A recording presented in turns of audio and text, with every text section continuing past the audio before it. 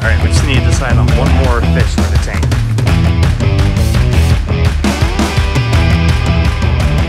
All right, what's up everyone? Welcome back to another video.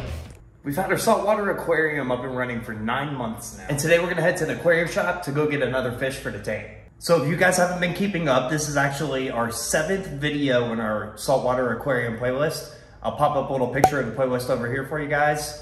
If you want, go back and catch up on all the videos. So let's load up everything in the truck and head over to the shop. And one more thing, make sure you guys smash the thumbs up button for me. It helps YouTube promote the videos and whatnot. So let's go get a fish. All right, we just need to decide on one more fish for the tank. I want something small and tiny. That yellow fish right there has some wild eyes. Look at these guys. Right now I'm gonna look over all the fish and find like one good small tiny fish that'll go good in our 10-gallon tank back at the house. I'll put it to a little music montage as I show you guys all the fish.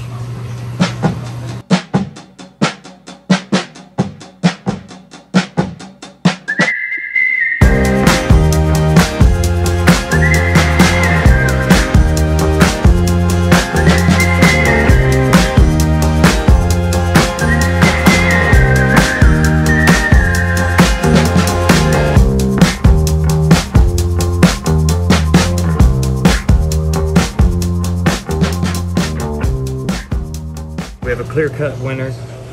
We're gonna bring home this clown goby. They're coral compatible, so let's get them bagged up and bring them back home to the tank. Better for the fish, has more nutrients and stuff for them. I'll take that. I'll get the same brand that we got last time. We got our fish. I had to get some new fish food, and then also we got some mysis shrimp to give the fish a little bit of variety in their diet. So we have everything we need. Let's get back home and get to work. All right, guys, back at home base. New fish, meet clownfish. Let's get him acclimated and hopefully everyone gets along.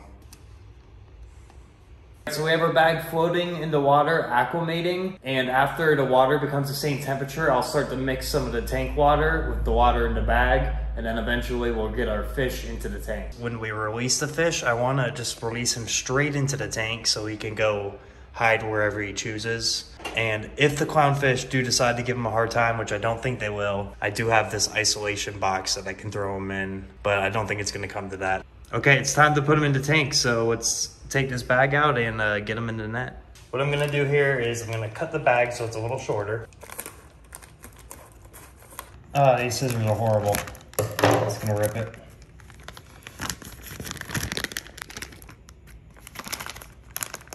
We got our bag open. I'm gonna lay my net right here. The water into this bowl. I got him in the net, so let's put him in his new home. We got the bowl and the fish right here, and we're just gonna put him straight into the tank. All we're gonna do is reverse that net. We're gonna let him swim out. All right, it's actually been like a minute or two since I added him to the tank, and right when I added him, he swam behind the rocks, and I finally found him in this cave back there. Hopefully by tomorrow, he's out and about, and we can get some better shots of him. I think you guys are gonna like the name I came up with him. So our yellow clown goby has officially came out of hiding. I think he looks awesome. All right, so I was almost about to let you guys name him, but I came up with the best name. We're gonna name him Pac-Man, because he's yellow like Pac-Man. Pac-Man is the only yellow thing in the tank really, besides our new Zoas that we got just a bit ago. They have a little bit of yellow in them, but I'm really surprised that the clownfish don't even care he exists. They just swim all around him, and I haven't seen them go after him once. Well, Pac-Man has a name, but I really haven't even named our 2 clownfish, so how about you guys drop some names in the comments and we'll pick the best 2 names, a male and female name. After you guys come up with a bunch of names, I'll pick 2 of them and I will let you know what we have decided. We got our new fish food. I'm gonna open it up. This is gonna be my first time feeding frozen fish food. Let's feed some fish. All right, let's get this fish cover off. With this new frozen food, we have to pop out one of these cubes. So we're gonna cut one of these in half. And what we have here is a small container of some of the display water. And to feed the frozen food, we're gonna thaw it out into display tank water. We're gonna let the mysis shrimp thaw out and then we'll feed the fish with it. Now that our mysis shrimp are all thawed out, we can add it to the display tank. And then all we have to do is dump it in. And he went straight for it. See how the clownfish do? Cool. Well, he went straight for one and he ate one so far. Let's add some more.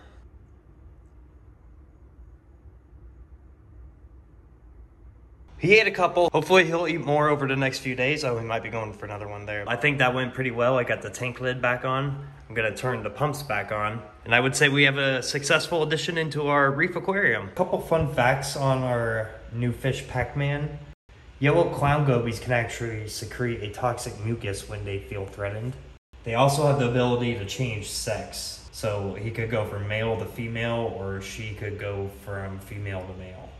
Their color difference is just awesome. The yellow, the orange, and we're definitely even starting to get more coral color. We're getting the oranges on the bottom, red, and the greens, aqua. So I'm really happy with how the tank's coming out so far.